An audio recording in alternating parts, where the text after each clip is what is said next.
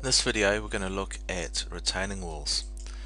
You recall that a retaining wall, the main function of a retaining wall is to allow soil to stand at a vertical slope. So the retaining wall is retaining the soil, so it's holding it up. And there's different ways of doing that. There's gravity, so the weight of the wall is resisting the soil force. So remember, the soil that's standing in the vertical face is exerting a force forward, trying to fall over, and the weight of the retaining wall is stopping it from tipping or pushing the retaining wall. You can also pile the wall, so you can put a pile down, and so the wall is resisting the force by a cantilever action. There is the embedment in the soil, and it's resisting it by that. You can increase that by anchored walls, which we're going to look at in a minute. A cantilevered wall is like a gravity wall, except that it has this nib on it, which allows the weight of the soil above the nib to actually be mobilized in resisting the soil overturning and pushing forces as well. And as I mentioned, the last one is an anchored wall. It's a variation on the piled wall. It means that there's not so much that the wall is anchored back into the soil, which means that it provides an intermediate point of support, and it may well be working together with a cantilever action with piles into the ground as well. Different types of gravity retaining walls: gabions, mass blocks, masonry walls, reinforced earth, crib walls, concrete walls. They all rely on their own weight to provide stability for the soil. Let's look at a few of those. So gabion walls are basically rock-filled wire baskets. So you can see these wire baskets are all made up, ready to go. They arrive on site as flat pack, so they're all flattened out. You open them up, you wire them together, you put them all together. So you can see that these ones here are all wired up, but they haven't actually got any rocks in them. They're putting them into position, and then they usually use a digger or a loader to bring rocks up to the gabion wire basket, and it needs to be placed by hand. It needs to be each rock needs to be locked in with the others, and it's not something you can do when you just tip it from a machine. So it is labor intensive, but all you need is an excavator or a loader, and the end product is a wall like this. Each one of those gabions is 1 meter tall, so that's 5 meters high. So you can go quite high with a gabion retaining wall. Notice that it is stepped, it is slightly benched. It goes back about 100-200 mils at each one, just to make it just that little bit more stable. But on top of that, there is a road there. Gabion walls are also very useful for rivers, because they, if the foundation settles, then the gabion wall will just move down with it, as opposed to, say, a more rigid wall like a masonry wall, which will crack if the foundation moves. Mass blocks, once again, use their weight to resist the soil load.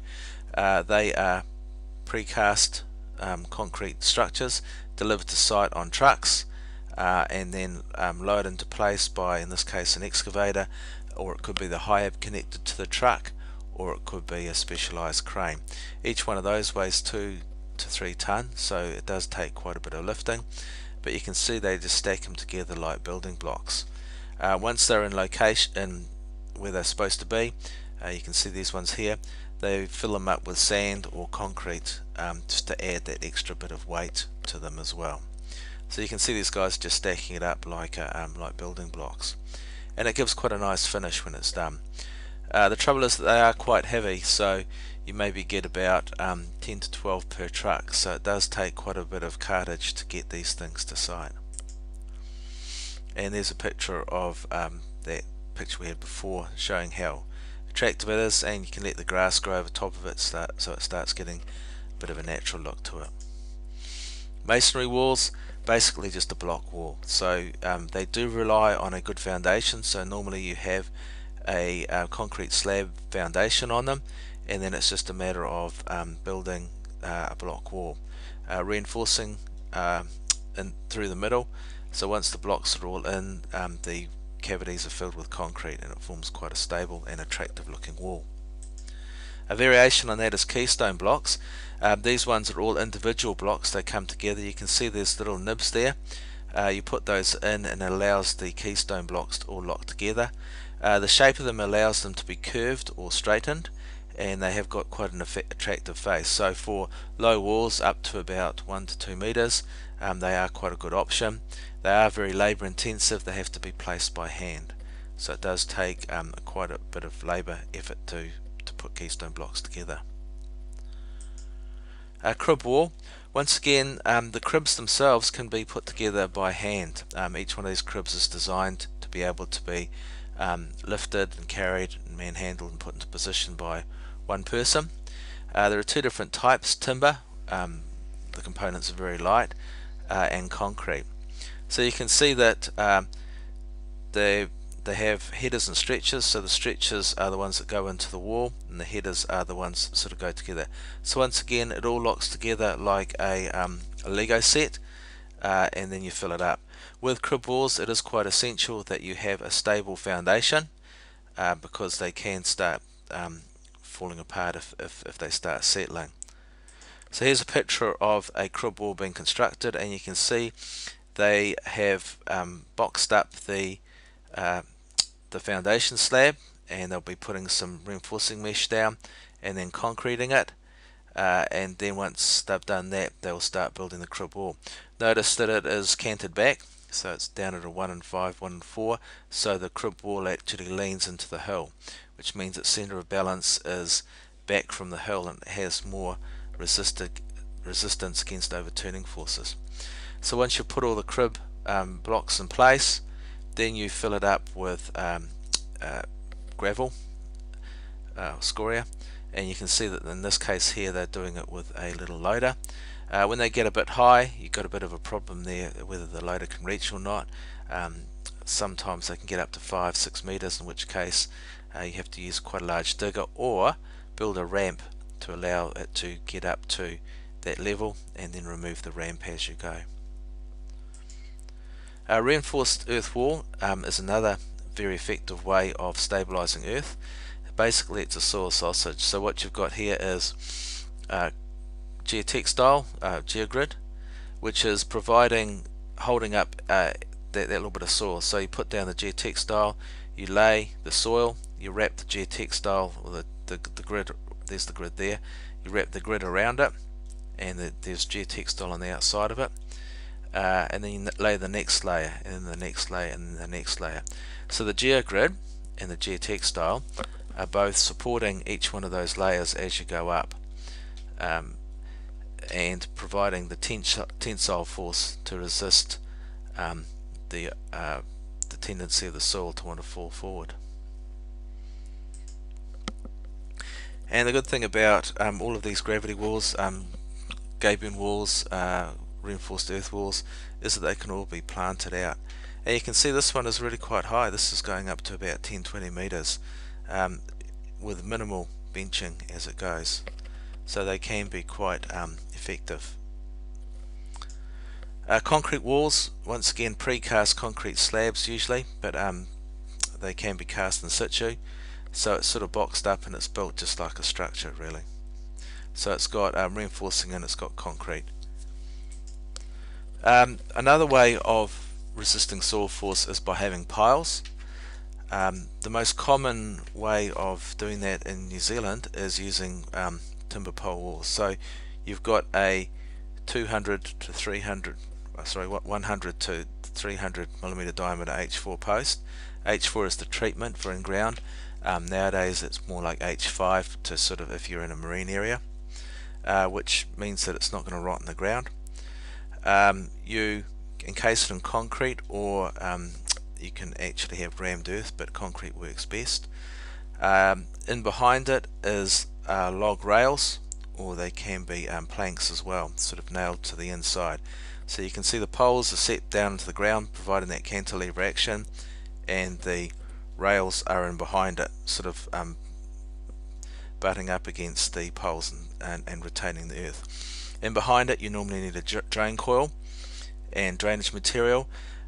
Retaining walls can fail if you don't have proper drainage, because the hydrostatic pressure can actually add that extra force on it to push it over. In this case here, this wall here, you can see that there's a timber wall, and on top of that there's a reinforced earth wall. So sometimes the walls can be used in conjunction with each other. Here's it being constructed. The poles are either driven or bored. So the picture we showed before was bored with concrete backfill, or they can be driven into the ground using a pole driver as shown here. Once that's been done, you can install the rails in behind it by nailing them on. The trick there is remembering that you have to be able to swing a hammer or a nail gun, get a nail gun in behind it to be able to make the nail connection. Sheet piles are usually a temporary measure. Sheet piles are made out of steel, so they're not very good for being in the ground for a long period of time. They will rust, especially around where the groundwater goes up and down, but they are very good for temporary support of structures. So you can see that there's a vibrating connection connected to a crane, hanging off a crane. It picks up the sheet pile and drives it into the ground. There's a couple of videos on Moodle that are worth seeing, watching how they're done. The trick with that is to get the first one in place, and then the ones after that start locking. So you can see these guys have got a level there, and they're just checking the verticality of it as it goes down. Post and panel.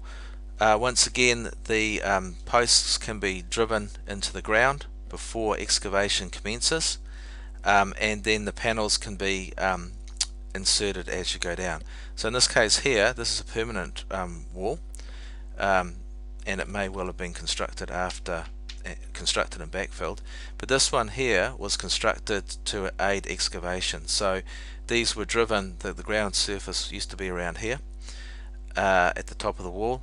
The H piles were driven, and then as they went down, the pole rails were added as they went down, so they were continually supporting the wall. So in this case, the post and panel was used as shoring. Secant walls provide shoring during the construction, and can be used as permanent, or remain in place, unlike sheet piles which are removed afterwards.